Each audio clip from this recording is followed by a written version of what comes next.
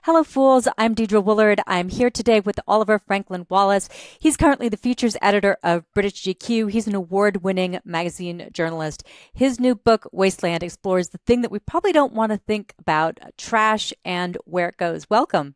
Thank you so much for having me. It's great to be here. One of the lines you had about midway through the book that really stuck with me was about how little of we see of the way things are made and how little we understand of the true cost. So why was it important for you to tell these stories? Yeah, I think that's right. The thing that struck me from the outset of this journey is that, we spend as a society a lot of time talking about where stuff comes from, right? We care about whether things are all organic, whether they're free trade and air miles and all these kind of things that we kind of think about with our purchases. But we spend, or historically have spent, much less energy thinking about where it goes afterwards. But, as I kind of explore in this book, quite often these days in this kind of global economy, that journey is just as long, and there are a huge number of variations in where your things end up. Quite often, things are getting loaded on container ships and going halfway around the world before they're being disposed of.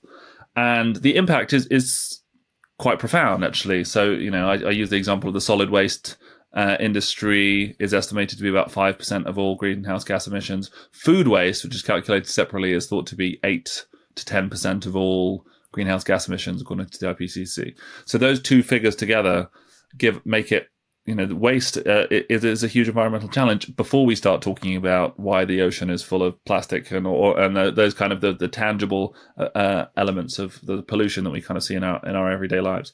So the thing that kind of fascinated me was like, okay, well, how did we get to this state where the ocean is full of, the Pacific Ocean has a garbage patch, 5 times the size of Mexico in it, and how, how did we get here? And a big part of the answer is because we've kind of historically treated waste as something that should be out of sight and out of mind, and as a result, it's something that has kind of been on the periphery. And my hope is that this kind of book can start a conversation, an ongoing conversation, I should say, because over the last few years, as I've been kind of reporting this story, the level of consciousness around waste and recycling and those kind of things has changed hugely, which has been really encouraging. But there's still quite a long way to go. So hopefully this is kind of a way to kickstart another conversation. Well, one of the things that you just mentioned is that out of sight, out of mind, right? One of the things that many countries have done for years is export their trash. But the economics of it, that's kind of shifting. So what are the long-term consequences of that when we can't just kind of ship it away from us? Yeah, that's right. So this story really started in 2018 for me because for people who don't know, for the past 2 decades, the story of waste has been the story of the growth of China, and a lot of the stuff that we were throwing away, and particularly things to be recycled, whether that's scrap metals or plastics, was being sent to China, which the global industrial hub, to be melted down and remade. The problem is that we were sending thousands and thousands of container ships loaded with garbage every year back to China, and often what we were sending wasn't very high quality, so it was the things were mixed badly or it was dirty and essentially unusable, partly because of what we talked about, like no one was really checking, and there was this sense that, okay, well, they're not going to send it back, so you can kind of get away with a lot. And what ended up happening was in about 2018, the Chinese government turned around and said, right, we've had enough of this. You're sending too much garbage, like it's polluting our environment. We're producing enough of this stuff locally that we don't really need the materials anymore. And they shut their doors to the international waste trade, more or less. They pass these incredibly stringent environmental curbs on what waste could be imported. And all of a sudden, basically overnight, the entire global waste economy kind of crashed, and we saw a bunch of waste companies, particularly in places like California and on the West Coast, where there were a lot of exporters going bust. And the waste markets in the international waste trade essentially had this kind of panic of, okay, well, what are we going to do with all this raw material? And it ended up flooding places like Southeast Asia, Malaysia, Indonesia, Vietnam, Thailand. And in the intervening years has been a story of essentially kind of whack-a-mole, because plastics will flood into a country like Vietnam or Thailand and kind of overwhelm the waste management system there. and until they've passed bans. So it's a series of countries now have banned waste imports. So the result in the global north and in the west has essentially been, it's kind of galvanized a sudden reinvestment in our waste infrastructure. In the UK, for example, where I am right now, there's been a huge, a series of big waste reforms. There's been big investment by large waste companies in building new recycling facilities, for example. Because at the same time as the waste market has crashed, we've had this huge kind of environmental awakening among consumers about the impact of our waste and our carbon footprints, and particularly the impact of plastics on the oceans. So all of a sudden, people are choosing to buy recyclables more, recycled plastics more. It's become very desirable for companies to include recycled plastics in their products. In some countries now, like the UK, it is legally mandated to have a certain quantity of recycled plastics now in packaging in the UK. So you kind of have these two competing, forces. And the result has been a kind of upheaval in the waste industry that is kind of quite remarkable, and a level of change and upheaval and innovation that has been a long time coming. So it's a very exciting space, but there's been a lot of upheaval in a short period of time. Well, and I think one of the things that you sort of highlighted there is that consumers are aware. We want to do better, and we have this interesting relationship with recycling. We want to recycle, but we don't want to do a lot of work when it comes to our recycling. And one of the things you talk about in the book is the problem of objects that are made out of multiple recyclable materials. So it can be like a label on a bottle, or it can be as complicated as electronics. Some products, it seems like maybe that could be simplified. Like with a bottle, maybe you don't need a paper label or something like that. Others, really, like electronics, just can't. So how big is the separating part of this business? And is that where one of the growth areas?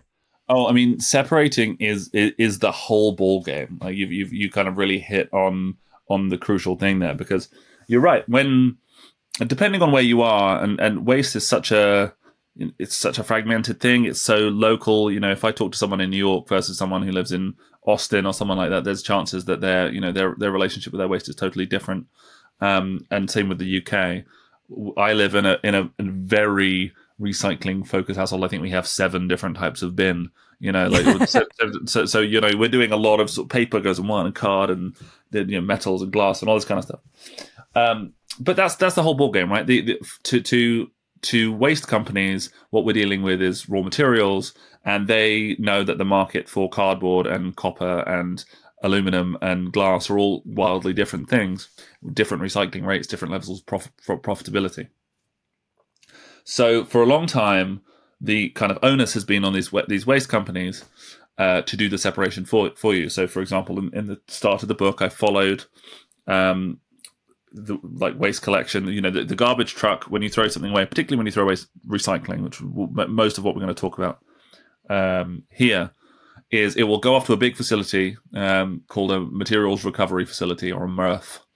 They call them, and essentially they're like these huge mechanized. They're almost like a manufacturing line in reverse. Okay, so they're like taking away the cards and the metals, and they've got these giant machines full of fans and magnets to essentially shred things and kind of separate all these materials away to try and find what's valuable, like the treasure in the treasure in the trash. One man's trash is another man's treasure, is the famous old English saying. But the truth is that the way of doing this has historically been quite crude. Like a lot of the time, if I showed you a yogurt pot and a Coke bottle, a lot of people would maybe not realize that those things are made of 2 different types of plastics, and you can't just like melt them down and mix them together. So it's all in separation and sorting, as you say. And historically, that has been done crudely by hand. So you will go into these places, there'll be conveyor belts full of people, and their job will be to, they'll be assigned, okay, you're picking out cans today, and their job is the waste rolls past on the conveyor, and they're picking off cans by the thousand, and that's their job, right? Their job is to find those materials. What's happened more recently is these processes are being mechanized. You're now getting kind of AI-powered robots, these robot arms that can kind of been trained to spot different things, and they're kind of suckering them up with these little plastic arms and stuff, which is kind of amazing to see. But yeah, the innovation in this space has been huge, and I write about a couple of these companies in the book. But there's this real onus now on companies to A, separate the waste better, but B, as you said, is like come up with materials that, and particularly come up with things like packaging that aren't 12 materials mixed together, because that ultimately they were going to throw in landfill, so nobody was really thinking about it. But finding ways to make them of one material so that they can be circular at the end of their life. A good example, in fact, I can literally show you a prop here. Here is a plastic Coke bottle in the UK. And so, for example, they now have a little thing which keeps the lid on so that the lid isn't separated. And the reason is because the lids are now made of the same plastic as the rest of the bottle. So you can put that whole thing in the recycling and they will recover 100% of it instead of losing the percent that was to lids, because that to them is valuable. So you're seeing those kind of little things happening everywhere, and the result is kind of hopefully a big change. Interesting. Yeah, we don't have that innovation yet in the US. I'm sure it's coming. Well, I want to dive into that role of the sorter a little bit, because in the book you go to the garbage hills of India and Malaysia, but you also go to places like thrift stores, and the sorters, they have this incredible knowledge base. So is it really possible to mechanize at scale when there's so many little fiddly things, like the sorters in thrift stores can just feel the fabric and know different things and put them in different piles? Yeah, and it is an incredible skill, and something that I am kind of almost evangelical about now. You go to, you mentioned India. So for the book, I went to New Delhi, which is the capital of India, to write about waste pickers there. Waste pickers are people who basically make their living sorting garbage and picking out the things that are valuable. So for them, they're hunting for metals and different kinds of plastics and things like that. And the thing that's amazing is that, as you said, that they are incredibly skilled at what they do.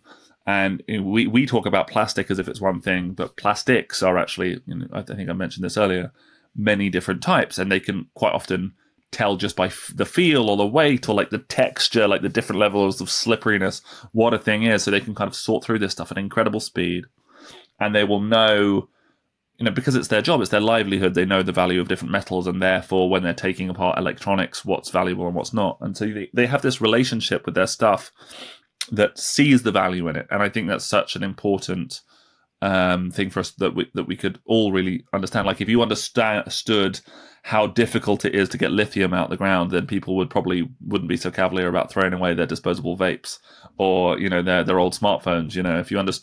If you saw, when you see footage of the devastation that happens with strip mining in order to get cobalt and all of these other metals out the ground, like it really changes your perception of the value of things. Anyway, so it's coming slightly off topic, but when it comes to the value of what waste pickers can do, a lot of it is memory. It's tactile, it's visual, it's all of these things, and it's quite hard to teach computers to do that. Which is why historically it's been done by hand. That is happening because of machine learning and AI. Like you are able to do now, the pick rate of some of this machinery is incredibly, like their success rate is very high.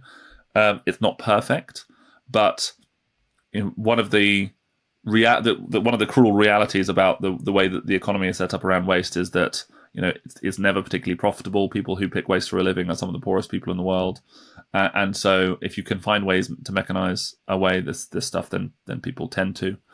So yeah, it's a kind of a fascinating world, and to see through their eyes has been an incredible part of this journey. It gives you a whole different relationship to the things that you consume, I think.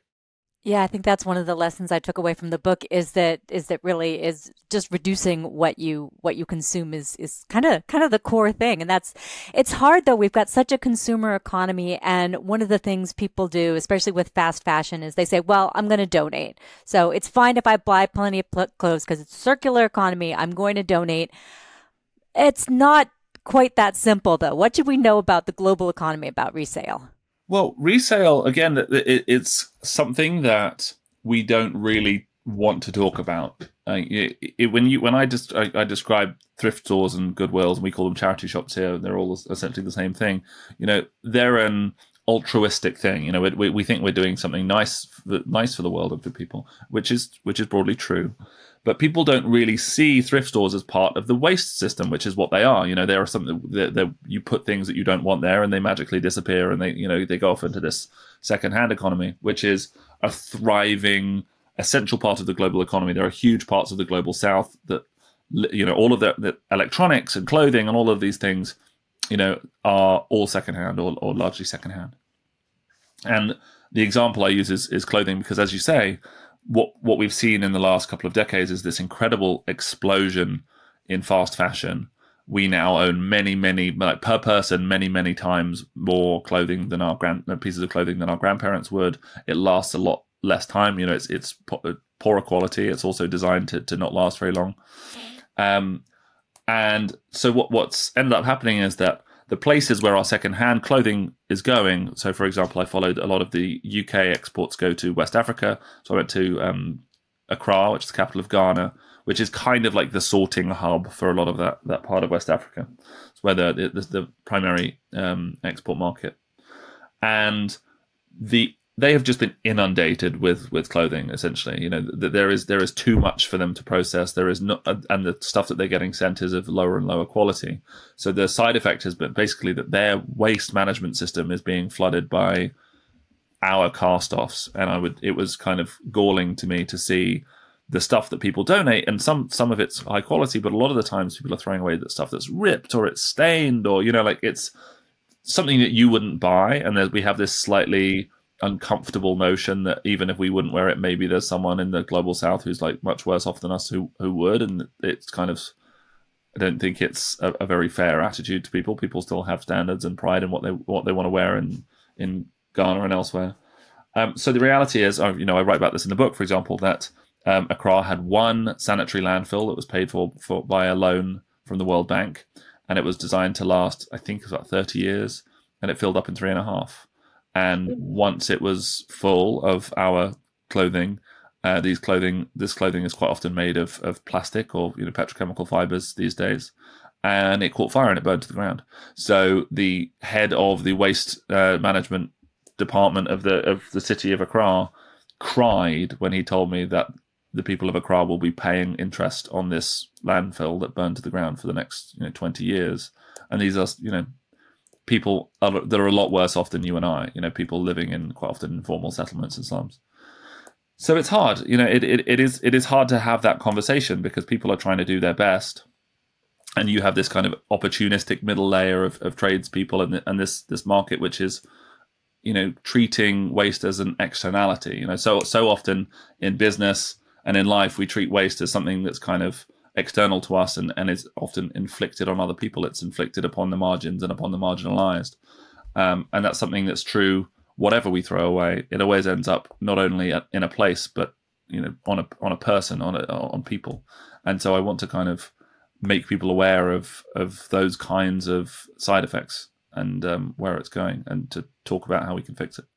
One of the things that I think, one of the ways that we're all more aware right now is about the PFAS chemicals, the polyfluoral forever chemicals. In the U.S. here, we've had a couple of big settlements with 3M and Dow Chemical, and there's been water testing of knowing that these chemicals that are used in like nonstick cookware and things like that, they're now in our water supply. So what are the PFAS chemicals and why are they such a big concern? Yeah, PFAs, as I call them, the PFAS is probably the correct terminology. It's not something that you kind of talk aloud with a lot of people, so it's interesting to hear different pronunciations. Or as you say, a class of non-stick chemicals, and for a long time they were in everything. They were in things like fire retardant foam, and also pizza boxes, and also non-stick pans, and going back decades. And there has been really quite strong evidence for many decades that the industry knew, but more publicly for the last decade or so, that these chemicals are very toxic, highly toxic, carcinogens, and have other side effects as well. They're not good for us. And this, I don't want to say anything that's legally contentious, but the short form of it is that several companies were found to have known that they were bad and still produced them anyway. And that has now stopped, and there's been a lot of companies disassociating themselves from these chemicals and winding it down. And there's several ongoing cases, both in the US, Europe, and around the world, of people trying to, I guess, get environmental and financial justice for the manufacturing, the exposure to these chemicals at the manufacturing sites.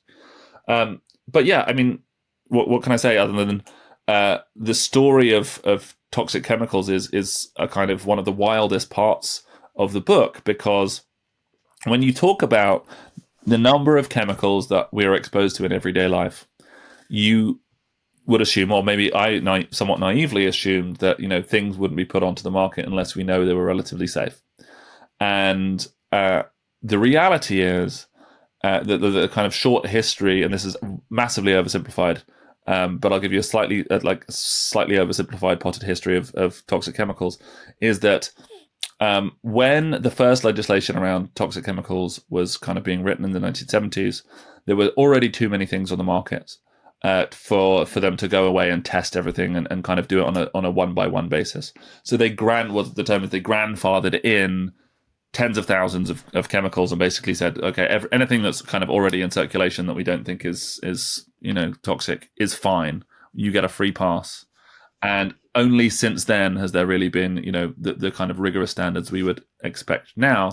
And even then, like, chemical testing is, it's not very, like, I'm trying to be careful about my wording. There has been many examples of chemicals passing the test initially, only for us to later learn that they were doing bad things to us. I give the example of like BPA, but bisphenol A, which is in plastic, used to be in kind of lots of kids' toys and baby bottles and things, and is now banned toxic carcinogen. And there are several other chemicals in that group. If you think about pesticides, there are whole classes of pesticides that used to be freely sprayed in the 60s, DDT, things like that, which now, no one would go near, although they're still, until very recently, some of those were used in gigantic economies like India freely. So we've ended up in this world where, like, there's a huge amount of toxicity out there that we're still trying to understand. PFAS is one where it is so ubiquitous, in our life, in our drinking water, things like that we really don't understand what its health effects are. It's clear that the EPA has revised down the safety limits, I think 2 or 3 times in the last 5 years, to now basically saying there is no safe level of consumption of these chemicals. But it is truly astonishing to me, and I have absolutely no doubt that there will be many, many more other chemicals in this class and ones like it that will kind of discover similar things in the future. It seems to just be the nature of the beast, and the efforts to improve the way that we test for these chemicals are still catching up, even like all these years later. So it's a bit of a Wild West situation, but it's fascinating, slightly scary, scary to report on, I have to say. Yeah, indeed. Well, you mentioned cobalt and lithium earlier, and you had this stat in the book that stuck out to me, which is that only 17.4% of electronic waste is recycled. So we spend a lot of money on our phones, and we I think we're starting to use them a little bit longer, but we are still so bad at recycling electronics. How is there any way for us to get better at this? Yeah, so I mean, the good news about that is that, electronic waste, we kind of went through this incredible glut period of electronic waste, because whenever you have a new technology that is kind of really rapidly improving, as smartphones is a classic example, that technology was improving so quickly year on year that people were constantly wanting new ones, and so we were getting new phones every 12 months or every 24 months or what have you. And the level of waste, the wastefulness inherent in that is kind of astonishing to think about, particularly when you understand the value of the materials in your smartphone, right? There's not just things like gold and platinum, it's cobalt, it's neodymium, it's like there are all of these rare metals in there that are incredibly difficult to get to. And so there's real value when we throw them away. And for a long time, this stuff was essentially disappearing. It was going in landfills, or it's going in, your kitchen drawer or at the back of a cupboard somewhere. and so we don't really know the end fate of a lot of this material. Now we're in a situation where tech companies and governments have kind of realized the value locked away there, and so there's a lot more focus on recycled content, and you see companies like Apple doing interesting things with e-waste recycling. One of my kind of most surreal moments in the reporting of the book was I went to write about ERI, which is one of the biggest electronics recycling firms in America. I went out to their big plant in Fresno, and you go into these places, and again, it's essentially like, if I don't want to oversimplify thing, but it's like the most gigantic blender you've ever seen. It's a a disassembly line, and they go through these things, and they're kind of crushed and then shredded, and all of these different kind of magnetic and flotation means of kind of separating out the different materials, the silicon, rare earths, copper. They have extremely like high-end ways of separating these materials, but and then at the other side of things, there are like literally guys with like hammers, like hammering stuff apart, and like, so, because when you get to something the size of a TV, there are some stuff that's like literally glued together, and so before you can recycle it, you have to like tear the glue apart. So it's kind of a fascinating industry to be a part of, and the growth is quite remarkable, and the value there is truly not quite appreciated yet, but there's a great statistic in the book, which is that there is more gold in a ton of e-waste than there is in a ton of gold ore. So you end up with a situation, which is what we have now, that large mining companies are among those investing in electronic waste and in what they call urban mining, which is like essentially mining old landfills eventually to see what metals can be recovered from there, because there's so much value. That's fascinating. So instead of like trying to dig gold out of the earth, we're now going to try to dig it out of the trash. Well, precisely. And, it makes a lot of sense, right? Because particularly rare metals, you are having to dig insane low amounts of ore. The concentration of copper ore now when you mine it is much, much lower than it was at its, at the peak of copper mining, for example. So it's getting harder and harder to get this stuff. Meanwhile, we've got huge quantities of it already on the surface, essentially, that we don't have to dig down and find.